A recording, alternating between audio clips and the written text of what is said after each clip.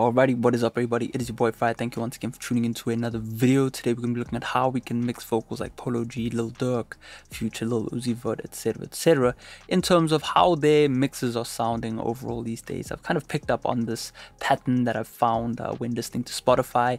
I kind of skim through tracks and I hear the same thing over and over again, and that is really that I feel that a lot of artists are pretty much not really mixing their records too much these days. They kind of pretty much focusing on releasing what they are hearing in the studio at that time. I think that's really cool from the listener's point of view because it really allows you to hear the track in its most raw form.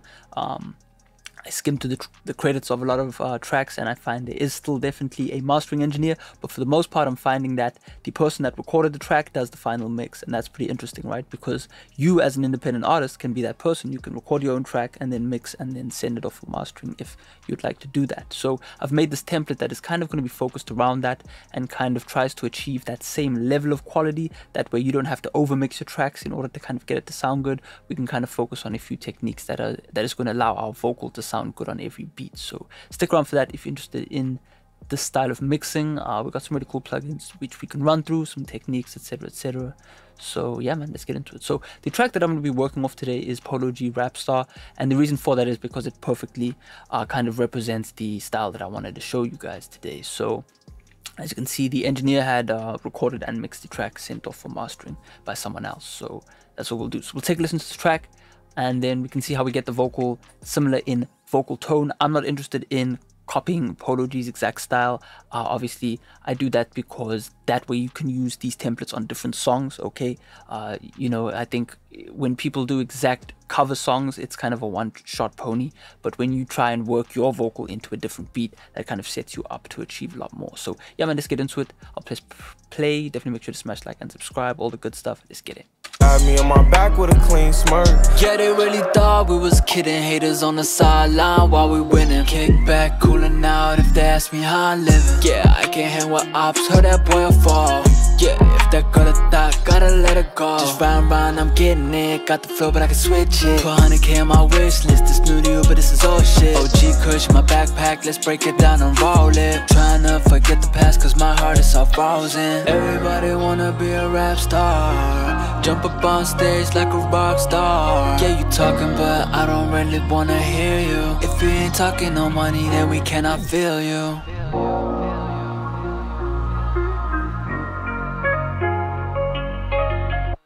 Me on my back. OG Kush, my backpack.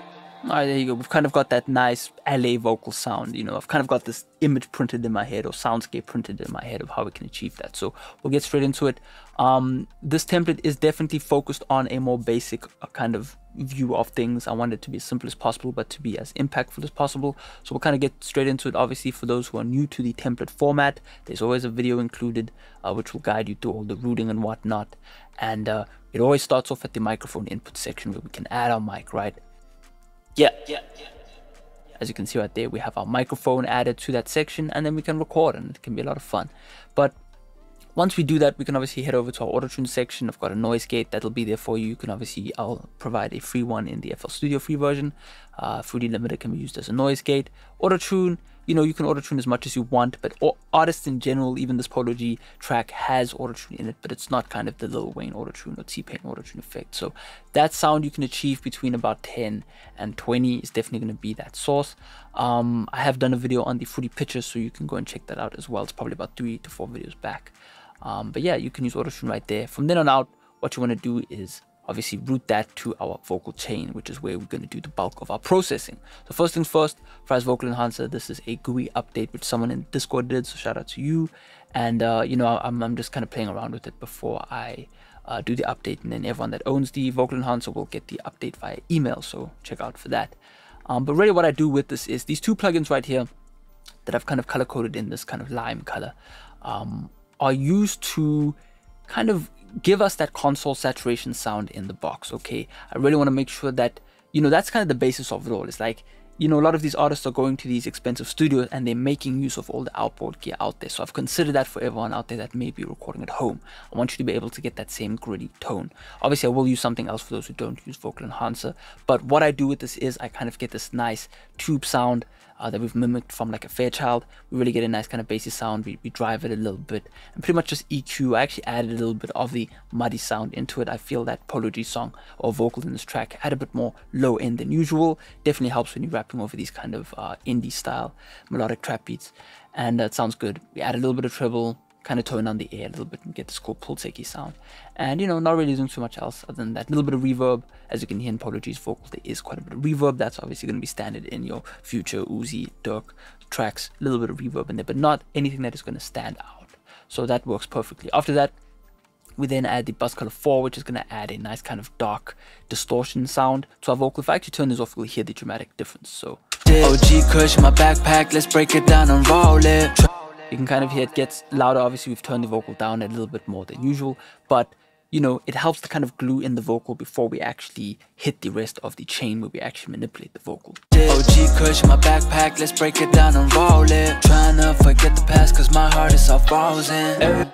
And if you're listening on some decent headphones with decent speakers, you can hear that the kind of treble mid-range region, the mid-treble region of the vocal gets a bit more spicy, a bit more airy, and that definitely works in this instance. So I would recommend for you, this is a free plugin, Bus Color 4, mess around with all the different colors, and then just see what works for you. Tube sounds good, Punch sounds good, it's kind of the API sound, and Dark, I don't know what it is, but it really does this nice kind of top-end thing to your vocals. So check that out, awesome stuff. After that, definitely on every template you'll find in a Pro Tools studio or whatever, you're going to find an SSL channel strip usually used on the vocal. SSL strip, Waves compressor is like, you know, the source. So what I've done here, kept it simple. I've just used a little bit of the high pass filter because obviously with these types of beats, we got an 808, we got a kick, we got usually the guitar taking up quite a lot of that kind of 40 up to around 180 hertz.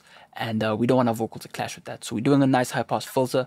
I actually added a bit of 200 in this track, right, to really get that sound. I'm hearing Uzi's vocal sound a bit more bassy, Future's vocal sounding a bit more bassy, even Thug's vocal sounding a bit more bassy these days. It seems to be a trend. And again, you know, just the minus 0.8 on 200 again, so we kind of get this pull-takey vibe. I like doing that, sounds good. And again, just I usually am going to be bumping 3K a little bit just to help your vocal kind of pop through the snare. That's one thing that people obviously have issues with, is how to get that vocal to kind of sit on top of the beat but not sound like overly, you know, at the end of the day, this is storytelling music, so the vocal is the main element, but you obviously don't want to emphasize everything. So you just want to pop out certain parts of the vocal that you may feel sound good on your voice. So for me, it's 3K. For you, it might be 4.6, might be 2K, maybe not 1K. That's a bit where you kind of start getting a bit nasally, but you know, 3K definitely for me works. So if I was to boost this, OG Kush, my backpack, let's break it down and roll it. Trying to forget the past cause my heart is all frozen. Everybody wanna be a rap star, jump up on stage. and you'll know you've got it when the more you boost, it doesn't really change too much, but obviously too much and it gets harsh. So you just want to kind of pop it out right there. Very important right here. So after that, 8K boost. This is the classic SSL region right here, 8000 hertz, just a little bit of a 2 dB boost. I would kind of not do too much boosting. It'll kind of eat you up later on if you boost a bit too much, so be very cautious with that. So after that, we kind of run our vocal into a de-esser. So for those who don't know what a de-esser is, it's essentially a compressor that'll only compress a certain part of the vocal. So what a de-esser does in this instance, this is the classic Waves de-esser, is it'll de-ess everything over 4450. So, you know, picture this, we'll go down to 4.4, we'll just leave it at that. And every time the vocal kind of pops in an S sound, the vocal or the compressor will kind of just do that. Right, so you can see that by the way that this attenuation meter kind of drops down. It's pretty much compressing. So OG Kush, my backpack, let's break it down and roll it. Trying to forget. So you can see that try, it kind of pulled it down to around 9 dB or 10 dB at max, and that sounds really good. This is a really nice, simple to use compressor de-esser. But yeah, man, after that, then again, we got to get technical with the vocal. This is where our parametric EQ pops in. Now, again, I said we want to go for that more so gritty, rough mix, finished product sound. So I'm not going to do too much. You've seen me do a lot of kind of technical, you know, mixing with a parametric EQ at times. For example, I can remember now the melodic rap vocal effect I did a while back, doing the Lemonade track. I think we did a whole lot of EQ just to really make sure the vocal sat in. That was a very produced sound. This is not what we're going for. So all I did was focus on the bare essentials, which is to kind of deal with our, I would say, 100 to 500 region. As you can see, we've stuck to that theory. We don't want to overcook it, but we want to make sure that, again, our vocal is not clashing with any of the guitars, pianos, whatever it may be. That is the melodic part of the track. We don't want to clash with that. So really just separating the two, again, making sure our vocal fits in the beat. So after that, I did a dip, but I didn't like that. But what I did want to do after the de-essing was just add a little bit more air. That really helps to, again, we have done quite a bit of air. So in total, we've done about, I would say, around 3 dB of lift. And that works perfectly for me. Quite happy with that. But what that does is it emphasizes the distortion that we've added earlier on. So I always recommend people to do boosts after saturation. Sounds really good. Sounds really console sounding. It sticks to the theory of a console, right? Because you drive your line inputs and then you hit your EQ. So I'm kind of following a analog mix flow, right? Cool stuff. So after that, what we do is C4. Now, whenever I want to do something to the vocal that I can't really do with an EQ or a compressor, I pull out a multi-band compressor, because what the multi-band compressor allows you to do is compress our vocal in certain regions. It's essentially what a de-esser is, except we have all 4 bands to work with, whereas a de-esser will only be, well, kind of 1 band going upwards.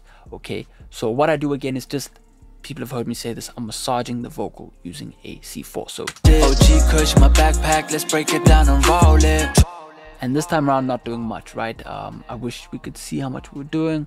Can we? No, we can't. But really just dabbing down on the vocal and then using the output volume fader to then run into our compressor. Now this is a compressor I haven't used much of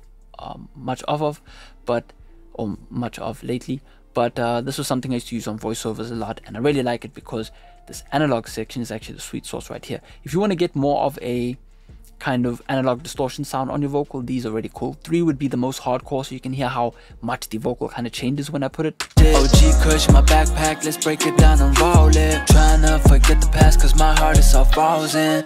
But it's really nice, man. On this 1 and 4 sound really good. So try them all out, see what works for your vocal. If I was to turn it off, OG Kush, my backpack, let's break it down and roll it. See, it doesn't really have that pop. OG Kush, my backpack, let's break it down and roll it. And we don't have to use it fully. As you can see right here, I used this preset tight vocal and just kind of adjusted it to fit more of a rap vocal sound. I think I added a little bit of the punch, really cool. Adjusted the attack possibly, I don't know, maybe the release I kept the same. But at the end of the day, just really kind of dialing it in to make it sound good. So I highly recommend you just to slightly touch these settings and see what works for you. After that, we'll be using the good old CLA Echosphere. We can hear that it is important to have a little bit of kind of dimension in your tracks. So you'll see these last 3 Aqua plugins or Aqua labeled plugins are going to be our kind of widening of the vocal to help it to kind of fit into the beat without kind of sounding 2-dimensional on top of the beat. So what I do here is just add literally 7% of the reverb effect. I'm not using any slap. I just want to get a bit of that reverb out. And if I boost this, you can kind of hear the sound I was going for. OG Kush, my backpack, let's break it down and roll it. Trying to forget the past cause my heart is all frozen. OG Kush, my backpack, let's break it down and roll it. Trying to forget the past. But as you can hear, the more I boost it, we don't really hear too much of it. And that's the beauty of it, right? I wanted to choose kind of a stock standard plate sound where we've got the cool set fork in 16 milliseconds that just seems to work with the tempo of 140, 70 ppm or whatever it may be. Just really sounds good. Obviously adjusted accordingly to how fast your track is and how fast you're rapping. And then just not too long of a reverb time, because at the end of the day, this is a kind of storytelling style of music where we want to have the reverb be present but not kind of drag on for too long as if it's like a, you know, emotional type track. So, you know, there you go, really cool. Definitely mess around with it. If you want to go for more atmospheric tracks, then lift that a little bit. Over here we have a bit more flanger going in. 2 flangers actually, we'll talk about them all at once, but just a little bit. 6% of flanger and then 4% of flanger. And again, all 3 of these effects just help us to kind of gel the vocal into the beat, post compression and all these crazy things we've done. So if I was to turn them off, OG Kush, my backpack, let's break it down and roll. Yeah, if that girl a thought, gotta let her go. Just round, I'm getting it. Got the flow, but I can switch it. Put 100K on my wish list. It's new to you, but this is all shit. OG Kush, my backpack, let's break it down and roll it. Trying to forget the past, cause my heart is all frozen. Everybody wanna be a rap star. See, I've kind of carefully chosen these presets so that You can dial in a little bit more. I wanted to keep this plain because obviously the reference track is plain, but you can work with these a little bit. Even with the FreeVST version, I will copy the settings the same so that you can adjust them. So really cool. Again, you know, vocal bus. I haven't changed my vocal bus in probably a year. I'm just really happy with how this sounds. My vocal bus secret is really just to use a SSL bus compressor with a L1 limiter at the end, and the SSL bus compressor really just helps to glue all of the vocals together. This is especially important if you have doubles and all sorts of different things. What can tend to happen is that without a bus compressor on your mix bus, I find that some things jump out, whereby if our main vocal is the most loud element, which it usually is, then everything can kind of be compressed at the same time. So this is how this really helps. So watch how much compression we do, 1 dB. Yeah, if that girl a thought, gotta let her go. Just round, I'm getting it. Got the flow, but I can switch it. Put 100K on my wish list. This new to you, but this is all shit. OG Kush in my backpack, let's break it down and roll it. And that really just helps to kind of average out the vocal. This is an RMS type compressor, so it's really working off of average loudness more so than it is peak loudness. So really cool, really nice little secret right there. And then again, L1 is just going to help you set how much louder you want the vocal by the threshold. The more you pull it down, the louder the vocal gets. Ceiling is going to set that overall output level that it can't exceed. That actually also acts as a volume fader, so really cool. So yeah, that's pretty much it on our vocal bus. Again, backgrounds, I don't have much going on, since Polo G wasn't really using much in this track, and this type of rack doesn't generally lean on that. You can check out other templates for crazier effects, but I did do a little bit because why not? That girl that gotta let her go. Can't hang with ops, heard that boy fall. Just typical stuff, and that just kind of helps sit behind the vocal. Yeah, I can't hang with ops, heard that boy fall. If I was to boost it, yeah, I can't hang with ops, heard that boy fall. And I was just copying an H3000 just to kind of help get that widened effect to emphasize certain parts. We've got some kind of melodic sing parts really tucked in the background of the track. You can obviously go crazier, but just see if you can hear it. Just so frozen. Everybody wanna be a rap star. Jump up on stage like a rock star. Yeah, you talking, but I don't really. And it's just da da da da, just kind of sing in the background. Crazy auto-tune.